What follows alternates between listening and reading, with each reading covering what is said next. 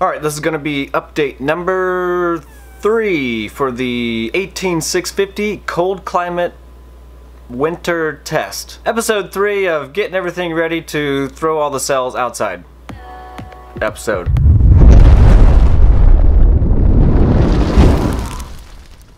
Alright, tons of good comments on the last couple of videos, and you know what? You guys are correct. I am going to use the 15 to 1900 milliamp hour cells. I am not going to waste the 2000 and up outside in the cold. I just can't do it. I mean, I could do it, but I really don't want to do it. I want to use all of those cells in my power rack. Well, after I build the next 14 packs, and then I'll have more cells to start the next 14 packs, you know, because I still need to make 14 packs. Do you know what I mean? 14 packs plus 14. Who's counting? And who's wanting me to start that? I'll start it hopefully here soon. Anyway, back to what I was saying. Yes, we are going to be using the 15 to 1900 milliamp hour cells, and I was thinking before I was going to maybe build like a blue pack, a red pack, a multi-pack, and all name brand cells pack. There's no way I can do that because I don't have enough of each one. So basically we're gonna have 4 mixed packs, mixtapes. We're gonna do a 4S, and I believe I have 352 cells. And if my math on the computer calculator worked out correctly, that should come out to be 88p. Calculations are correct. When this baby hits 88 miles per hour, you're gonna see some serious shit. 1.21 gigawatts. 1.21 gigawatts! 1.21 gigawatts! Great Scott!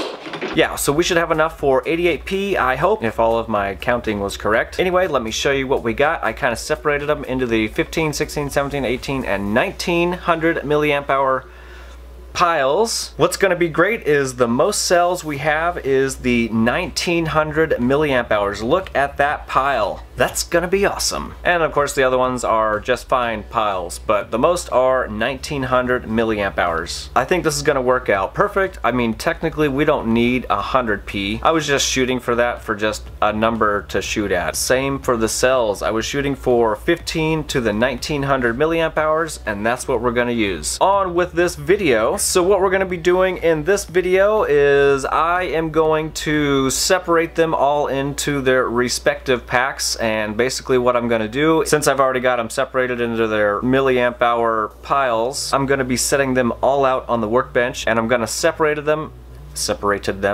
and I'm going to separate it, I did it again. And I plan on separating them similar to what I did with my Powerwall. I didn't use the repacker or anything with the Powerwall. I think the repacker is probably a super awesome way to do it. It's just there's so many cells and I just don't really have that much time. Not that my way is going to save me much time, because it's probably not, but this is what I'm going to do. And it worked out great for my Powerwall. So what I'm going to do is place them all out into different piles on my workbench. And I'm going to start with the 1500 milliamp hour cells first, and I'm going to separate those into smaller piles, and the first pile is going to be 1500 to 1509, and then the next pile is going to be 10 to 19, you know, and so forth, all the way up to the very end. And then what I'm going to do is I'm going to put out a couple of the black cell holders to mimic some packs, and then I'm going to start with the lowest pile, however many's in there. I'm going to start separating those out into the 4 packs until that little pile is gone, and then I'm going to move over to the next pile and continue off wherever I finished off from the first pile. I'm going to do that all the way until I'm done with the 1500 milliamp hour cells. And then I'm just going to repeat it for the 16, 17, 18, and 1900 milliamp hour cells. That's exactly what I did with my Powerwall, and it worked out.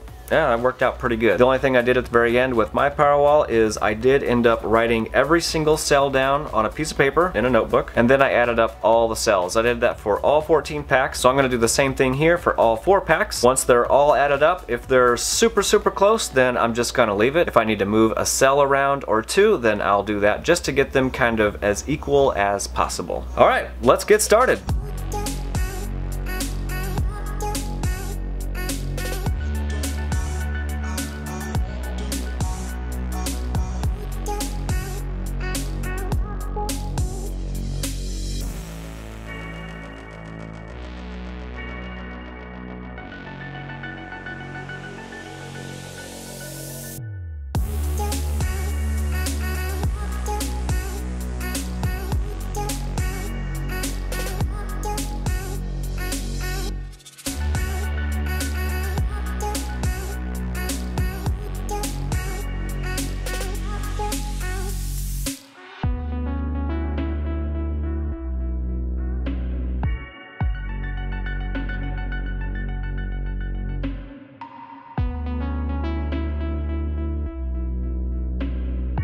Alright, so I didn't really realize that my SD card was out of room, so I didn't get the last little portion of the 1900 milliamp hour cells. Hopefully you guys figured out exactly what I was doing, and yeah, it was just sorting a few more cells. You didn't miss anything.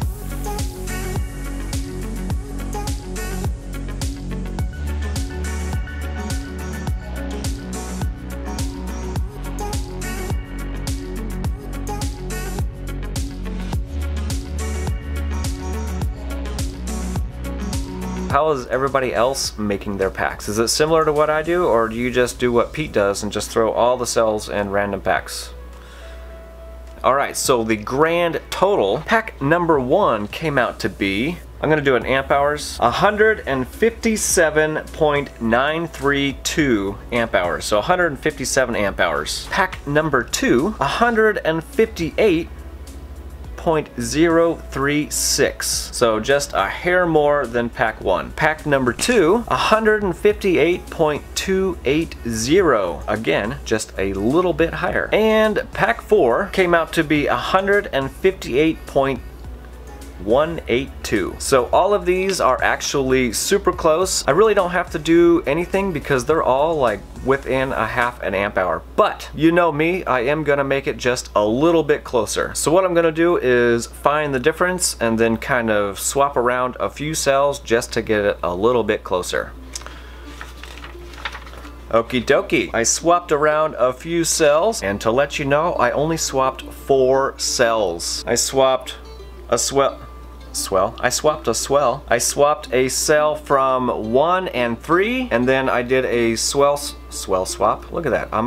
Look what you guys made me do. And then I also swapped a cell from 2 and 4. And that was it. So now the amp hours are just a hair closer. Alright, so pack 1 is 158.103. Pack 2 is 158.111. Pack 3 is 158.109. And pack 4 is 158.107. Technically pack 1 is the lowest with 158.103, but damn, that is freaking close. That's like what?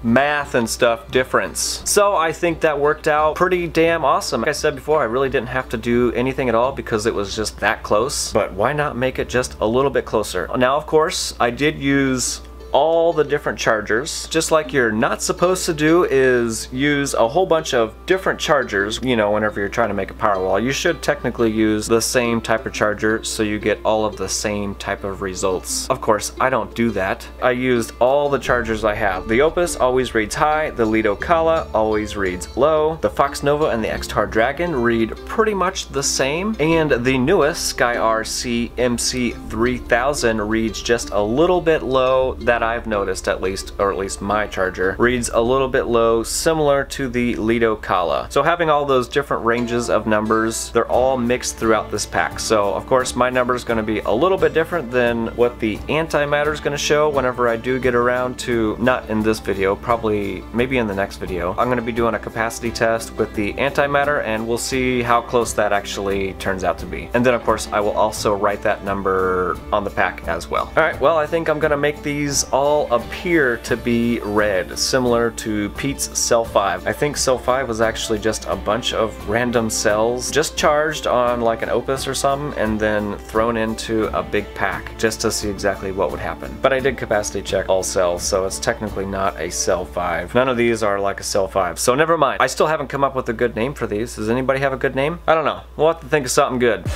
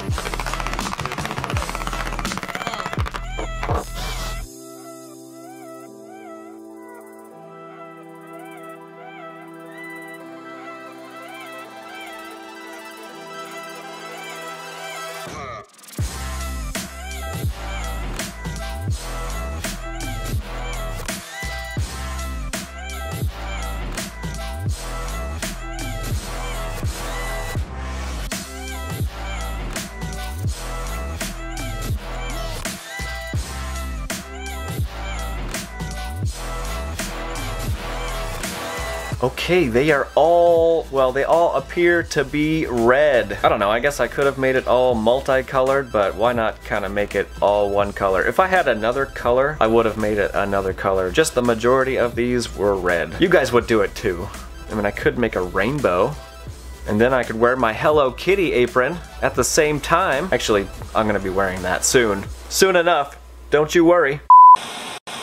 And splendid. The Fox Novo and the, what is that? Probably something on my nose, maybe like some skin, something? I'm not sure.